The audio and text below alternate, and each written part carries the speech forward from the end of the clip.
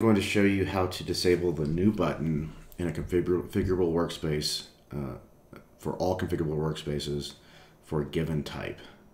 So in this particular case is we don't want anybody creating maintenance recs directly. Those should be created within our application, so we want to hide this new button. To do that, there's a few steps. So we're going to go over here, and we're going to go to declarative actions, everyone's favorite. We're going to click on UX declarative actions. For some reason, there's this particular filter that they won't let you disable.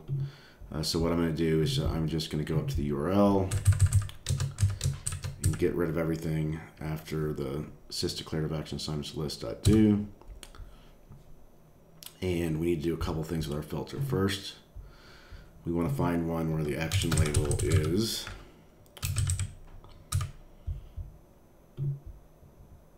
new, because we want to basically find the global new button and add some metadata to that. And the action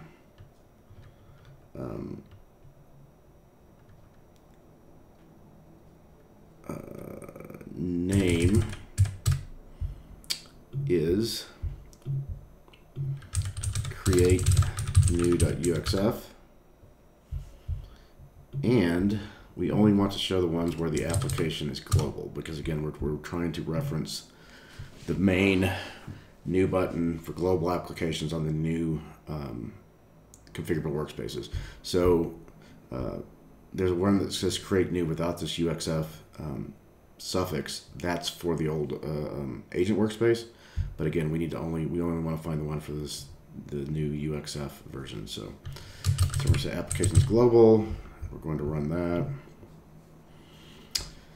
As you can see, there's still 3 of them. We don't want the related list, so I'm going to right click and show matching on list. So there's still 3 of them. We don't want the category property, right? We want to go to table global. And then we want to go to this, add the view field there, and that will show this that we have 2 global versions of this button. One's for Integration Hub Designer, and we don't want that one. We just want the one where the view is empty. So, oops. And then the trick is so click is to open up the action assignment record. And what's going to happen here is our application's in a different scope. So you've got to jump through a couple little hoops here. So the first thing I've got to do, if I want to create a new action exclusion, you'll see there's no new button. And that's because this related list is on a global. So the new button's disabled because I'm currently in this fleet vehicle management. So you've got to switch back and forth a couple times. So I'm going to switch back to global.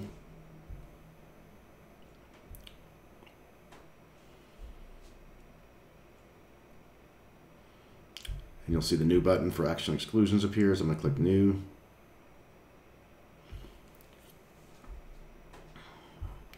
But you'll notice in the global I can't reference the table that I'm trying to apply this rule for. So what I'll do is I'll go back to scope, and I will type fleet vehicle management, which is my application scope.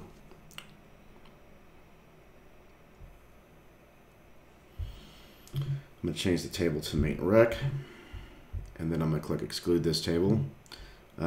You can also use this to exclude child tables that inherit from this table, depending on what rules you need. I'm going to submit this. If I go back here, I'll reload,